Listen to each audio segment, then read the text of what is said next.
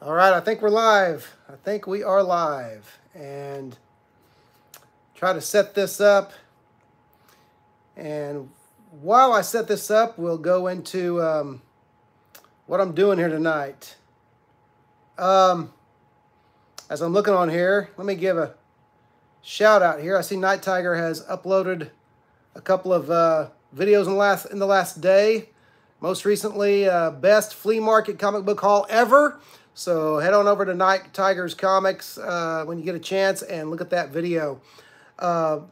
Best flea market comic book haul ever. I'll have to go see that after I finish with this tonight.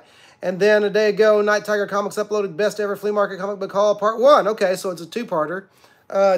So rush on over when you're done here. Rush on over to Night Tiger Comics and find out what he got, because it's always fun to get a great haul and then to share it with other comic book collectors. All right, here we go. I put out a little commercial blurb for this a few hours ago, and basically said that I am. I got. Hang on just a second while I get this. I sold 3 hot comics. Okay, got nothing. I got no problem with comics being hot.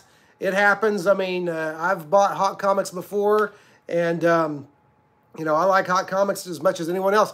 But here's the deal: these 3 hot comics are all of a sudden hot because of the announcement of a movie. Okay, and the movie, I think it's a movie. The movie is The Authority.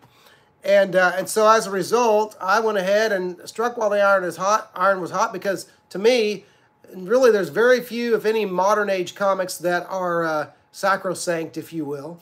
Okay, very few of those.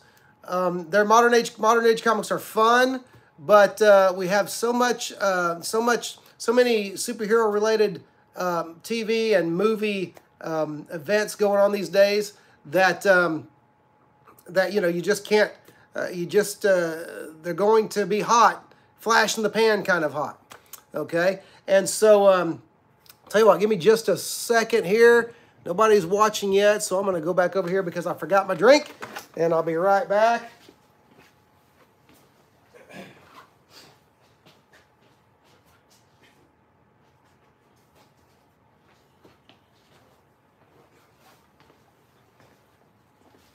And back I am. Okay.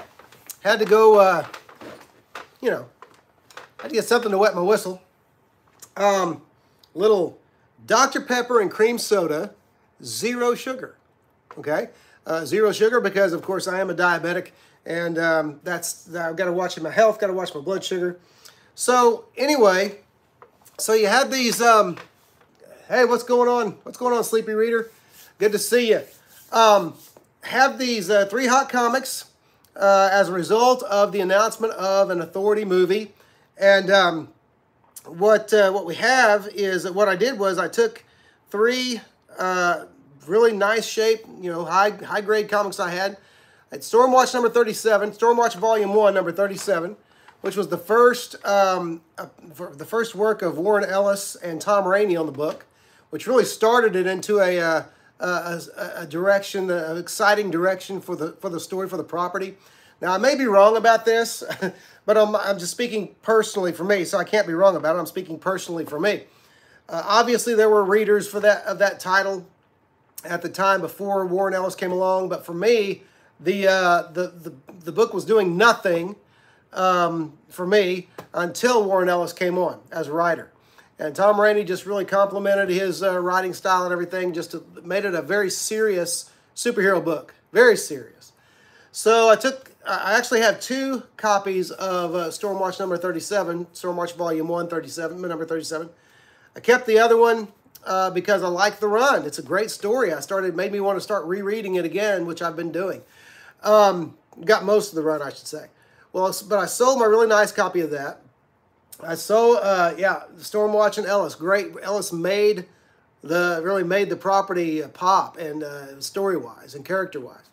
But so I sold that one. I sold the big one was Stormwatch Volume 2, number 4 by Warren Ellis and Brian Hitch, which is the first appearance of Midnighter and Apollo. That book is really hot right now, burning up. I've seen one go in near mint condition, and I thought it was a little bit crazy, but I don't remember if it was $107 or $111. And hey, that's to each their own. That's great. Somebody probably getting it, spending that much on it because they figured they could get it slabbed, get a 9.8, and then who knows what it's worth. Okay, so that was the other one I had, and then the third one I had was the actual Authority, when they changed the name of the team to the Authority #1, also by Warren Ellis and Brian Hitch. So those are the three that I sold. Now mine went for rather low, on the low end of what I've seen all three of those books go for. Stormwatch Volume 1, number 37, and the Authority #1 actually both went for $35 a piece, separate auctions, which I found that interesting. And then Stormwatch Volume 2, number 4, first appearance of Midnighter and Apollo, that went for $70. Okay, so for that $140. I went out and I got to participate. We were in Tulsa that weekend. I got to participate in a couple of different things that I hadn't in a long time, and one that I had no idea that I was going to get to. One was Wizards Asylum Comics and Games. You all have heard me talk about that store in Tulsa before. That's the one I go and do Black Friday at, it's a great store. Love going to Black Friday sale every year, every November at Wizards Asylum. But they were having what they called a mini con, and they have 2 or 3 of those a year, I believe.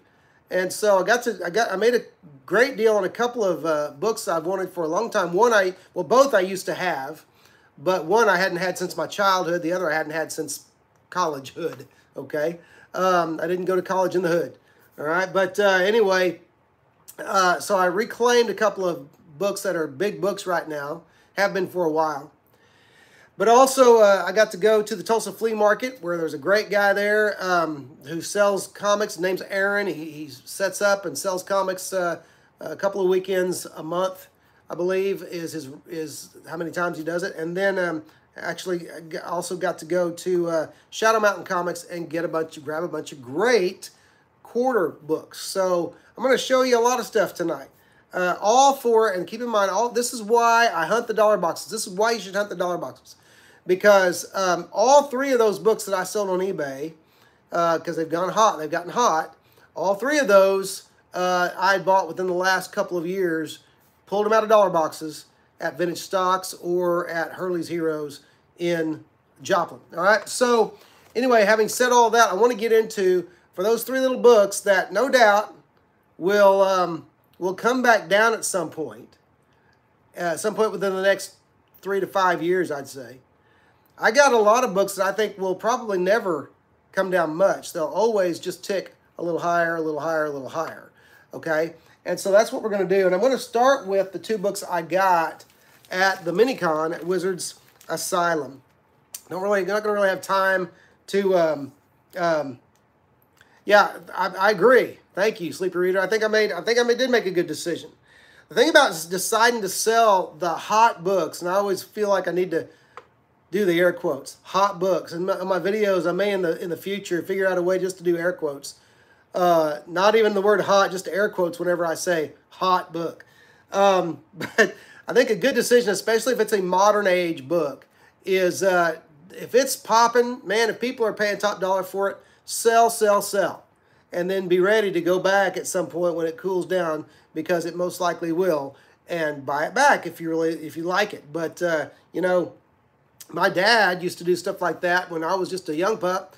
Dad was a gun enthusiast, and he would not quite the same thing, but guns are one of those things that never depreciate. Guns and gold, basically. Okay, guns just don't depreciate, and he would sell a gun if they had an unexpected bill come up. This is when he and my mom were newlyweds almost, or for the first 10 years of their marriage.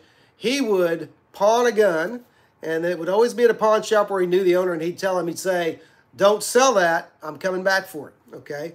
And he would pay off that bill that needed to be paid off, and then he would work some overtime, and from there he would he would work some overtime, get that money, and buy that gun back. And that's just, while that's a little bit different thing, you can sell your comics when they're hot, and you can almost be certain that there's gonna be an opportunity for you to buy them back at much lower than you sold them for. Okay, they'll always cool down, as Sleepy Reader says. And at the end of the day, there's actually plenty of copies out there. When the hype ends, the value always goes back down. That's absolutely true.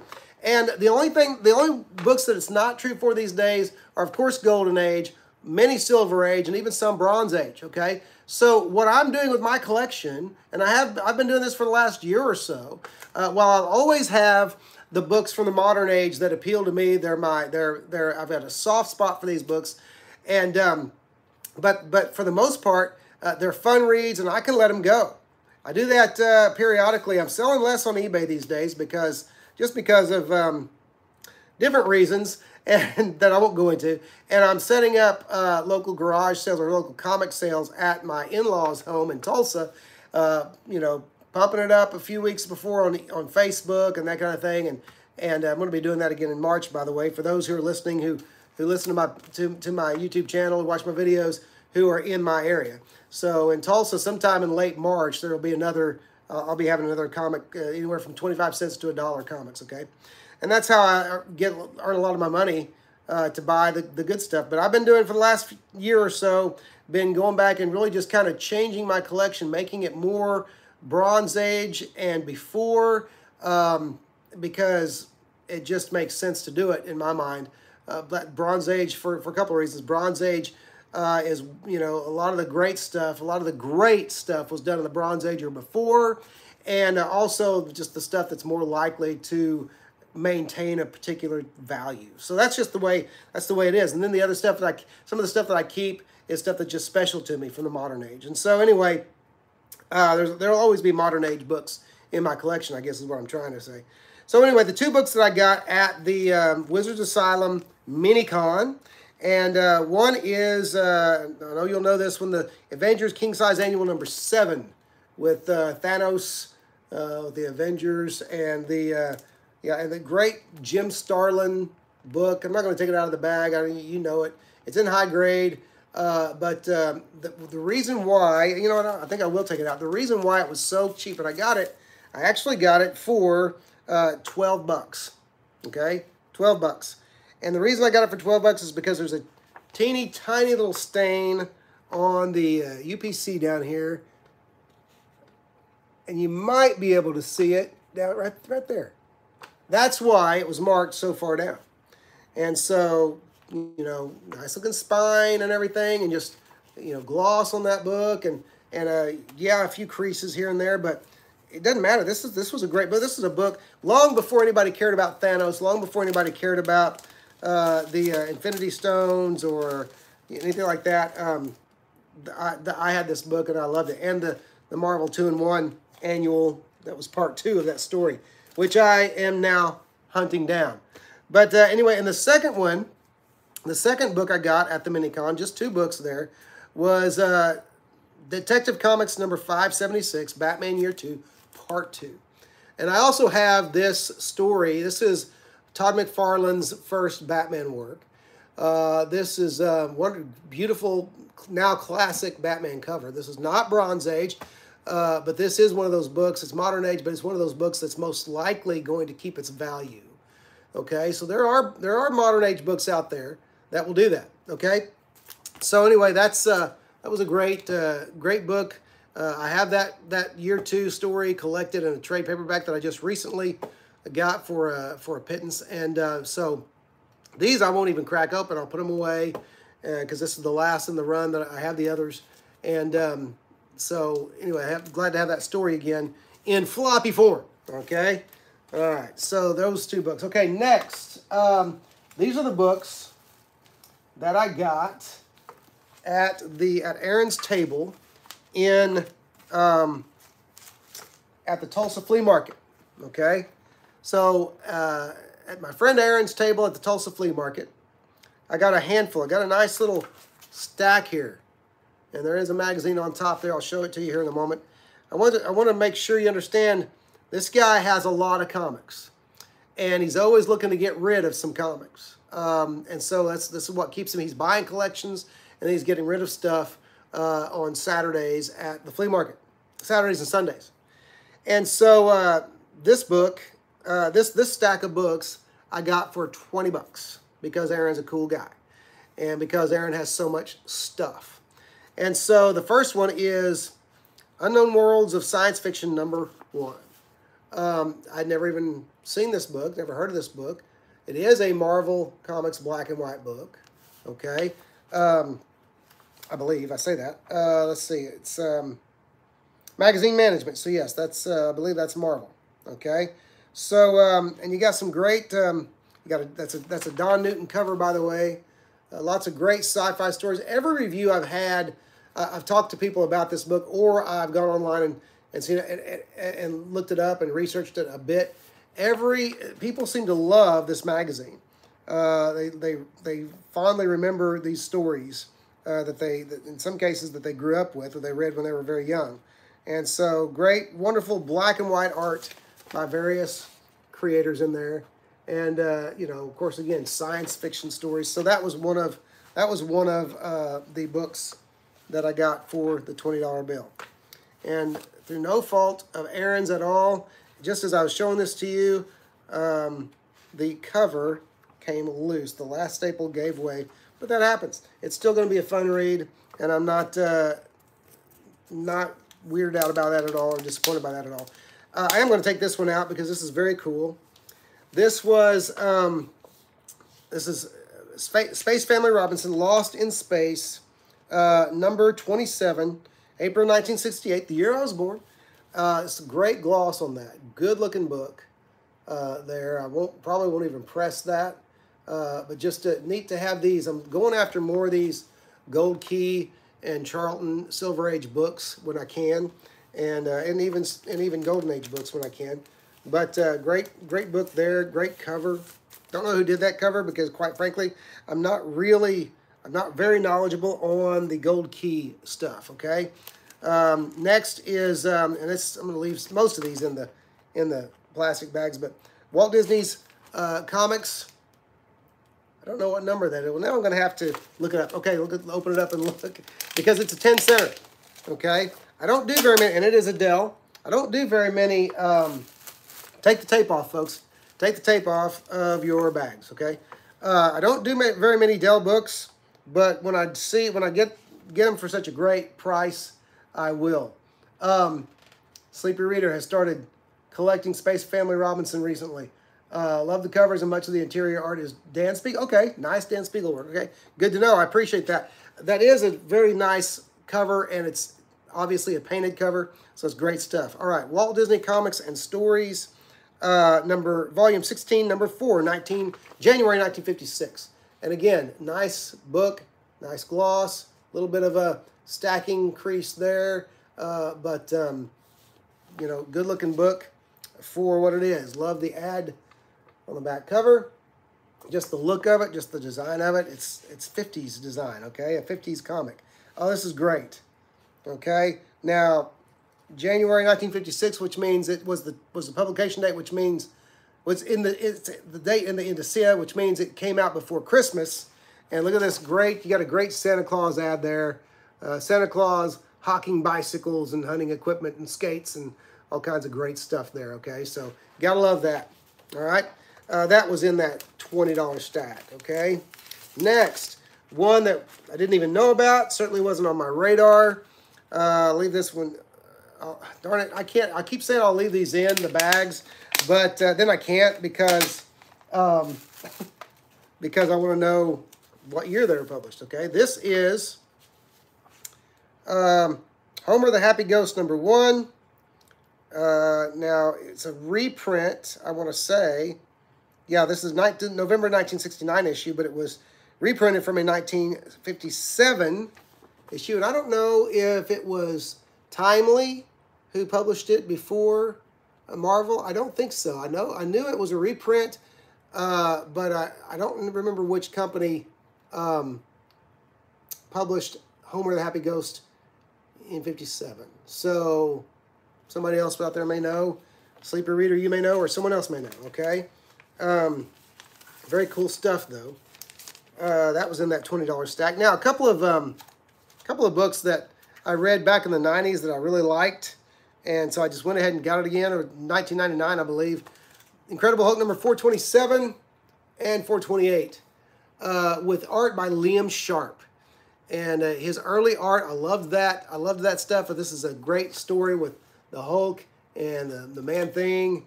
And so that was just a gimme. I just wanted to throw that back in there. See, again, I like some modern age books, okay? I like me some modern age books. And yes, clearly Home of the Happy Ghost, clearly a Casper imitation. You think? I think so. I think we're safe in assuming that. All right. Next is this is the Despicable Deadpool number 287, which is a cover homage to Amazing Spider-Man 129. These lenticulars, yeah, that's going to come off okay there. Okay, picked that up as well. That was one of the lenticulars I didn't have, and so I'm happy to have it. Great stuff there. And so got that in that bunch. Bernie Wrightson, Masterwork series of great comic book artists. Bernie Wrightson, The Macabre. This is issue number 3. This is a 3 or 4 issue mini series that I've been looking to hunt down for quite some time. Let me give you a closer look at that. Great Bernie Wrightson stuff there. Actually got an issue, so now the search begins in earnest. Okay.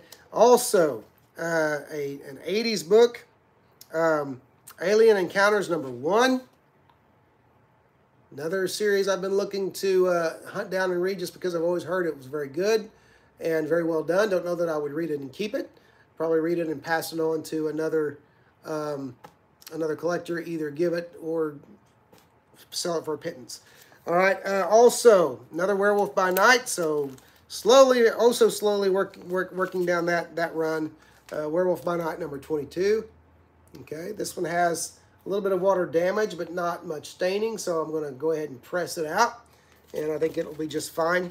And then, really, speaking of Lost in Space, this was let's talk about the inspiration for Space Family Robinson from Classics Illustrated from October 1947. Classics Illustrated number 42, Swiss Family Robinson in really, really nice shape. Nice shape. Pardon me. And yeah, October 1947. Okay, so great stuff there.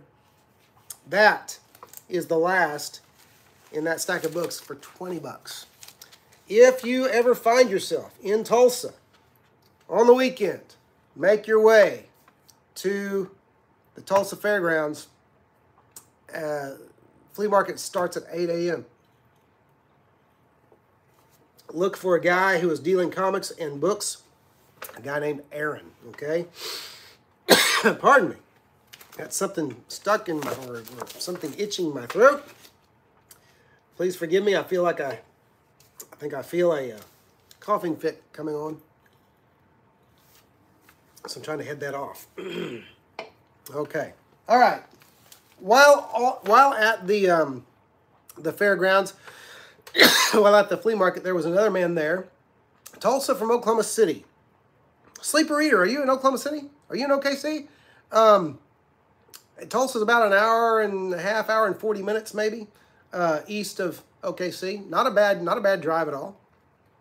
Let me show you a couple other things I got from another gentleman at the flea market.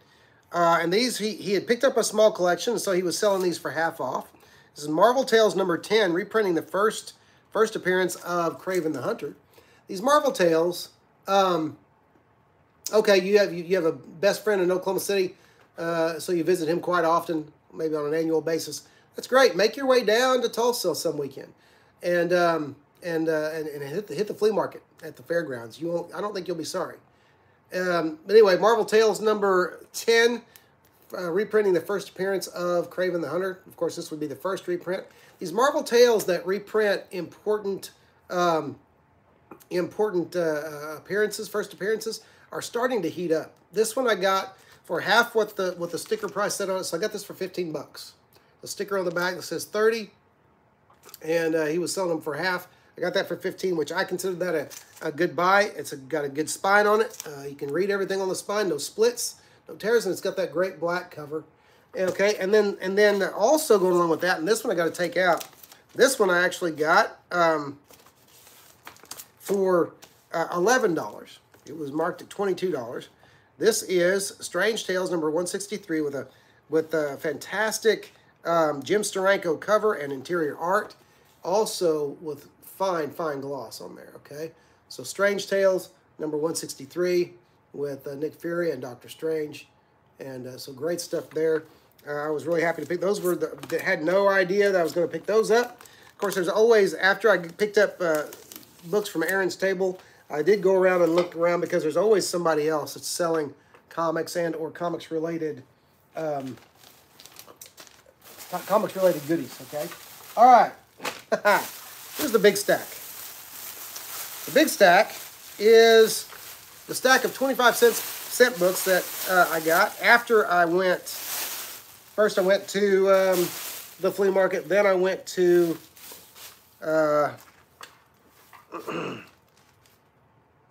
Wizards Asylum, the Minicon. And then I headed over to a wonderful place called Shadow Mountain Comics. I almost forgot the name of that wonderful place. It's so wonderful. Shadow Mountain Comics in Tulsa. Which, what Shadow Mountain does, I've told the story many times, they buy huge collections. And then the first week of the sale, they sell these books for $10 a piece, which tells you that there's some good stuff in the collection because people find some great deals. The next week they go down to $5. Next week they go down to $1, and then after that they go down to 50 cents and then $4 for $1. I'm telling you, as you're going to see, that even after the books have been there for weeks and they're at a quarter a book, you still find some great stuff there. So let's just start. What I found was, and I love Marvel Classics comics. And some of these I already had, but for a quarter, you cannot go wrong. So Marvel Classics comics number 12, The Three Musketeers. 25 cents, y'all. Just speaking a little Oklahoman there. 25 cents, y'all. 25 cents. Okay? Number 13, The Last of the Mohicans. The last of those Mohicans. Those brave Mohicans, okay? Number 15, Treasure Island. Don't have time to go through and talk about who draws each one, but they're always entertaining. They're always handled very competently, art-wise. Many of them have Dino Castrillo. Don't know if he was one of the tribe or not, but that's not me being mean. That is, there was a group of artists that worked for DC and Marvel in the Bronze Age called the Tribe. They were Filipino artists, and so anyway, just great stuff there. I know I said I wasn't going to do this, but great art in there. So that was number 15, Treasure Island. Number 16, Ivanhoe. A lot of these had great Gil Kane covers on. Okay, these are all quarter books, folks. I mean, my goodness, you can't. It was. You think at quarter books, you'd never really start thinking about your wallet. But when you find books like this, like these, you start thinking about your wallet after a little bit and start having to thin out. Number 17, The Count of Monte Cristo. Lots of great Marvel Classics comics, okay? So, Count of Monte Cristo. Number 21, Master of the World. And this is one I'm not, Jules Verne, okay.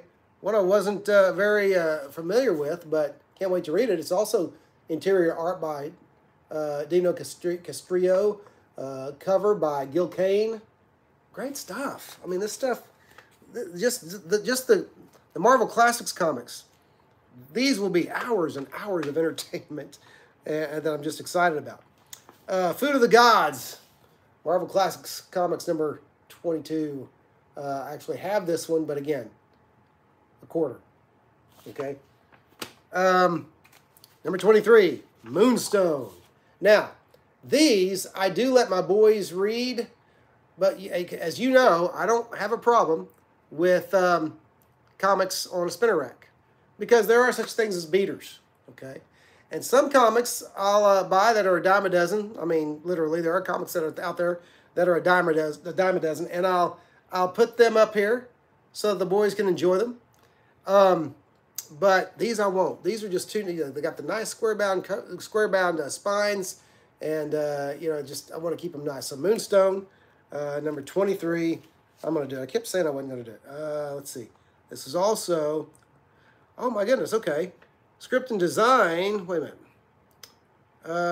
Don McGregor, script and design. Dino Castrillo, artist. Okay. So yeah, another Dino Castrillo. Ernie Chan. Or Ernie Chua, depending on what when he was working, what he decided to sign, did the cover, okay? Ernie Chan, who inked a lot of wonderful, and drew a few wonderful, Incredible Hulk covers back in the day.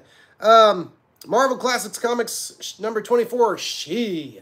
I have no idea about this one, but I love the deep colors on there. The purple, the reds, great stuff, okay? And another great Gil Kane cover.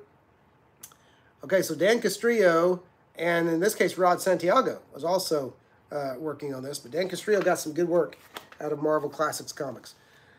Marvel Classics Comics number 25, The Invisible Man. All right, you got to love that. Got to love The Invisible Man. H.G. Wells classic.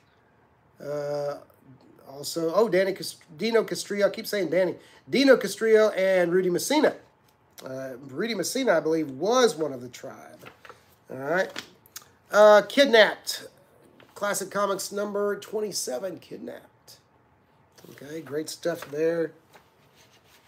The stack is building.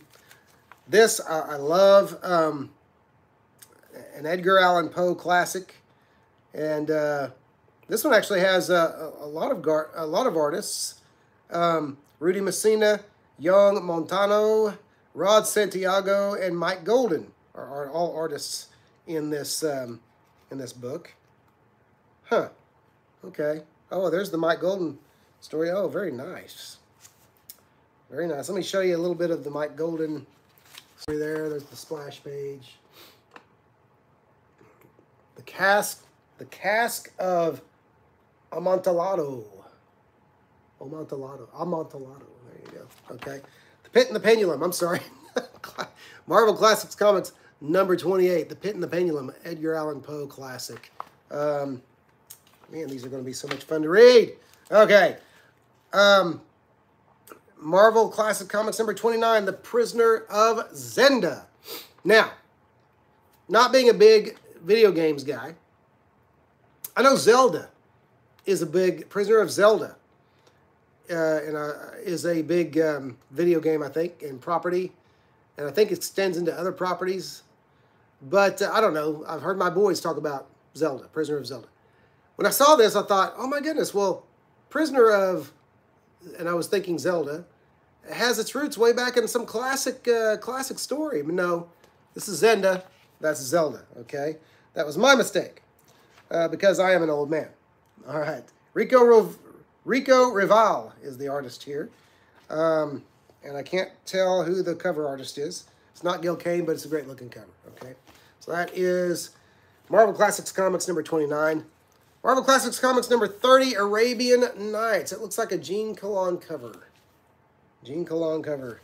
And really very cool cover there. Arabian Nights. With art by Young Manano. Okay, a science fiction classic by Jules Verne with Rudy Messina art. Now we're talking. I like Rudy Messina stuff. This is Marvel Classics Comics number 31, The First Men in the Moon. The First Men in the Moon. Love that. Who drew that? Ooh, I see a name. Oh, I saved it. Saved it. No dinged corners. Oh, I know this last name. I can't see his. Weiss. Is it Alvin Weiss? Al Weiss? Alan Weiss? Anyway, he does great detailed work. And that's who did that cover there. First Men on the Moon.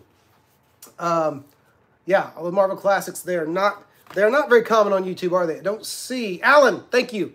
Alan Weiss. He does great detailed work. Okay, hey, thanks for the, missed that last comment.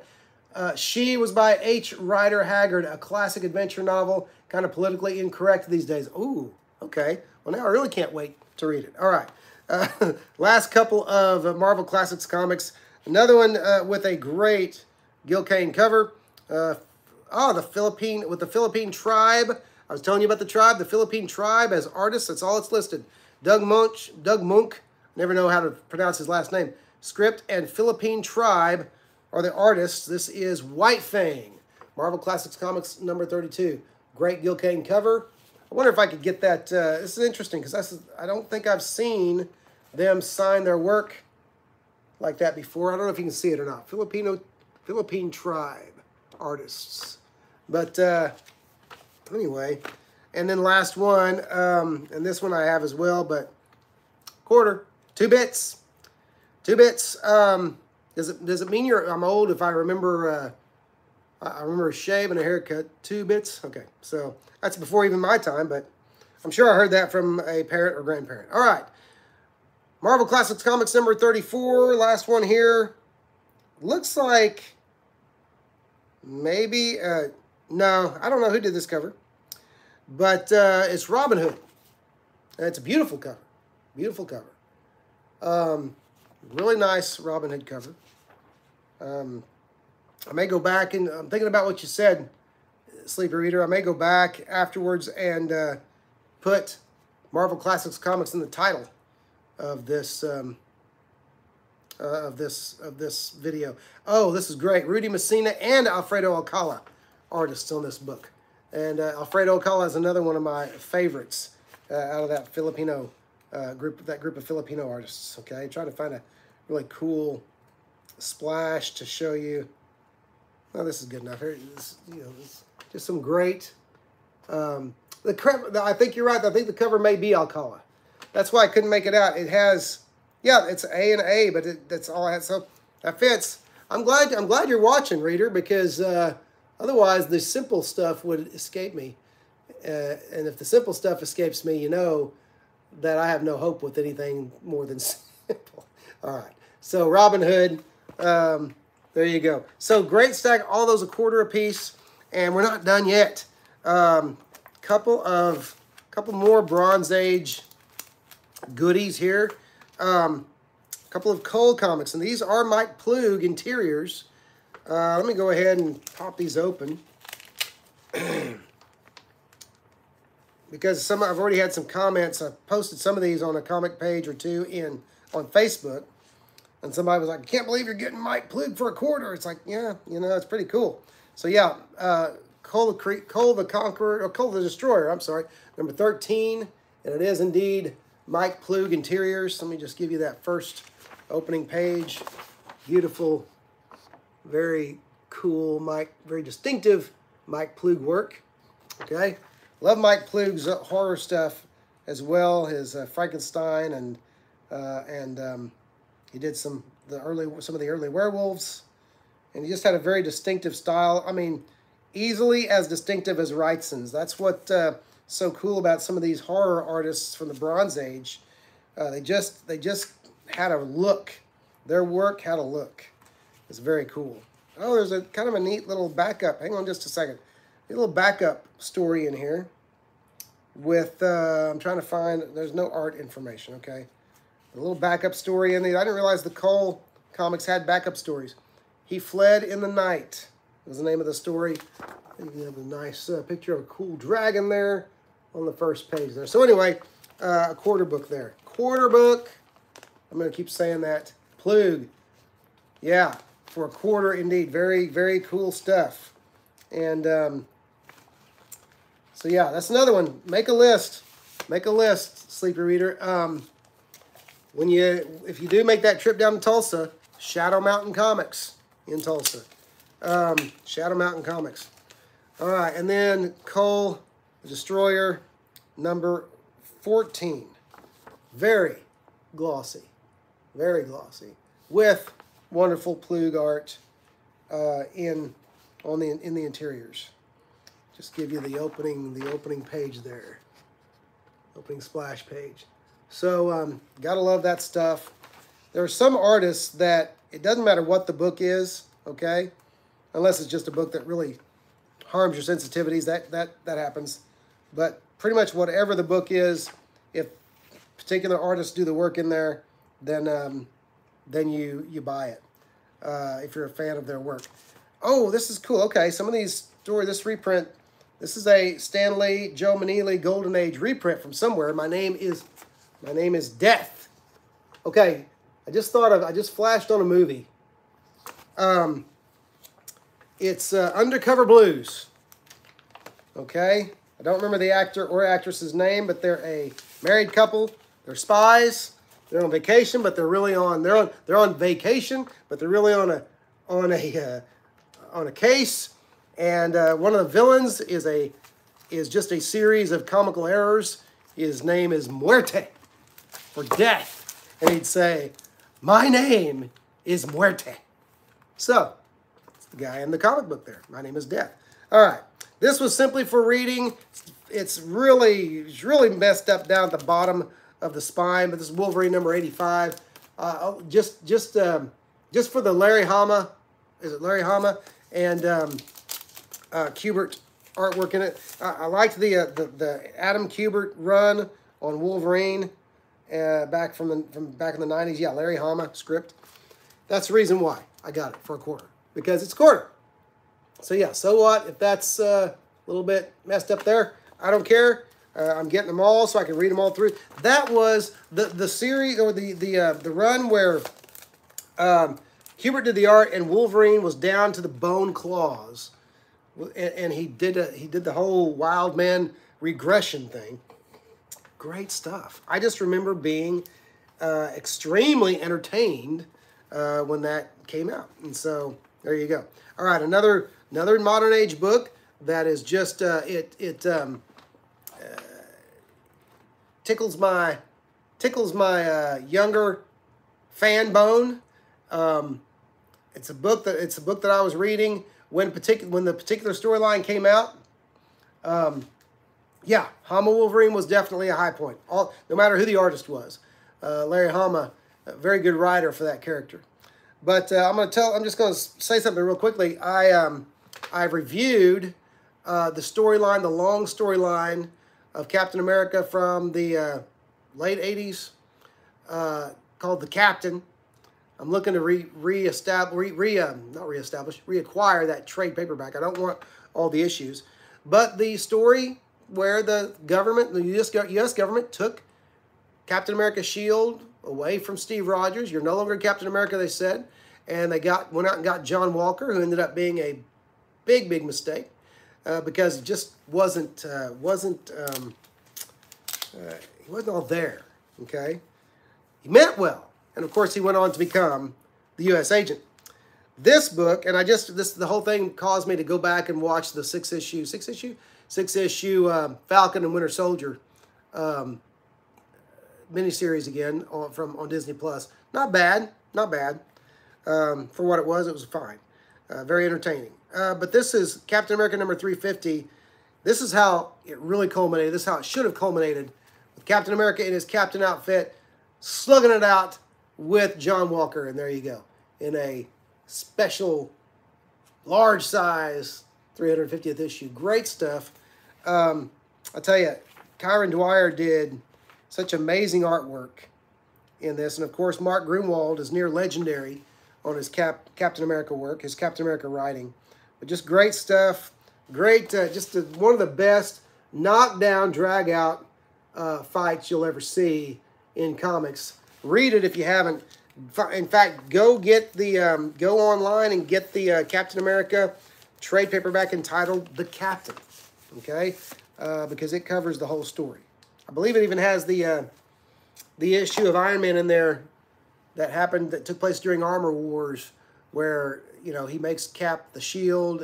Tony Stark makes Cap a new shield, and everything is just very cool. All right, the Mage of the Hero Discovered, number 15.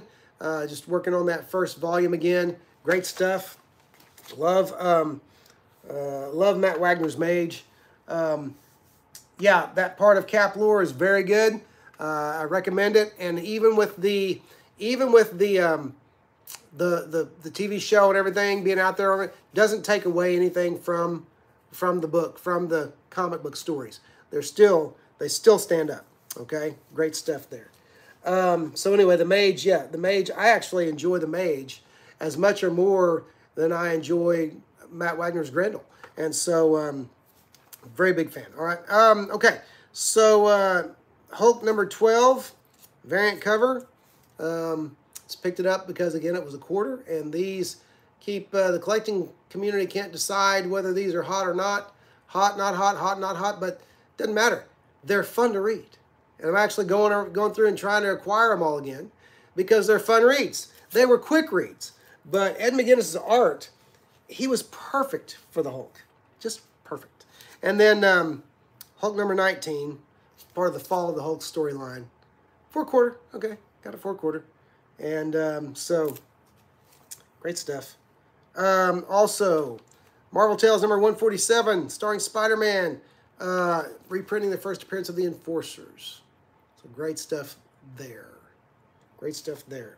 And then again, just finishing out some runs. I picked up Jack Kirby's Fourth World. That's John Burns. I finally finished John Burns. I finally finished acquiring John Burns' Fourth World, I believe, with issue 17, 18, 19, and 20. I think that's the entire run. But again, I've got issues 1 through 20 now, and I can begin to read. That's what I do. And literally, this one has been years in acquisition. So I'll wait if I have to. Along with that, also, this series, this spin-off series of Batman and the Court of Owls stuff, Talon. I was missing Talon issue number 6, issue number 14, and issue number 15. So I'm getting very close to all of that run as well. And then I'll read. I will say though, when I grabbed the first 5 issues, I went ahead and read the first 5 issues because it's great stuff and lots of fun. Okay, one last book. This was really just to put into my Submariner run because I don't have the original printing of this. This is the Marvel Legends reprint of Namor Savage Submariner number 67. Okay, and I'm sorry, I love the costume. I love the Bronze Age costume. This costume is better than the green swim trunks. It just is. It looks regal. It looks like something that would be jetting through the ocean. Okay, by jetting I don't mean, you know, with the help of a jet belt like Wonder Man's or anything like that. I just mean those look like fins under his arms. It looks like something that would slice through the ocean waves. So I like it. So anyway, that was my haul. All of that, this entire 48-minute video, every comic came by way of selling Stormwatch number 37, Stormwatch number 4, and The Authority number 1. Sell those hot modern age comics and then expand your collection with better stuff and then go back and get them later if you want. Do that because it's the best thing you do for yourself. Subby's costume. Yeah, a bit disco, a bit. They could do something different with the vest look there. Maybe totally enclose it. Okay, no bare midriff. Maybe a V-neck. Okay, I can get on board with that. Okay, because V-necks are classics. All right, but other than that, it's I'm on board, especially the belt. Thanks. Thank you. I appreciate that. My tastes are varied, which is one of the reasons why it's so hard. I'm looking over here. One of the reasons why I'm doing a different backdrop here is because my wall of comic boxes looks so bad right now. I'm buying stuff and it's not getting filed away as quickly as it should, and it has long since caught up with me. And so I've actually started the process again of trying to file stuff away, entering them on my CLZ app and all that good stuff. So anyway, but thank you. I appreciate that, Sleep Reader. I do very much. I do like a lot of different things. So yes, I'm eclectic in that. All right, but that's it. Hey, I appreciate yeah, too many comics bargains. Too many comics bargains. It's a good problem to have though. Good problem to have. Anyway, hey, thanks for watching, and thanks for all the comments, Sleepy Reader. I appreciate that. And you know, if you haven't, I know you have Sleepy Reader. For anyone who is watching, because I said we had other people watching who just never commented. But feel free to like the video. If you haven't subscribed, go ahead and do that, and share the video even. You know, put up a link to it somewhere. Maybe someone is curious about the Marvel Classics comics, and you can find out about a bunch of them here.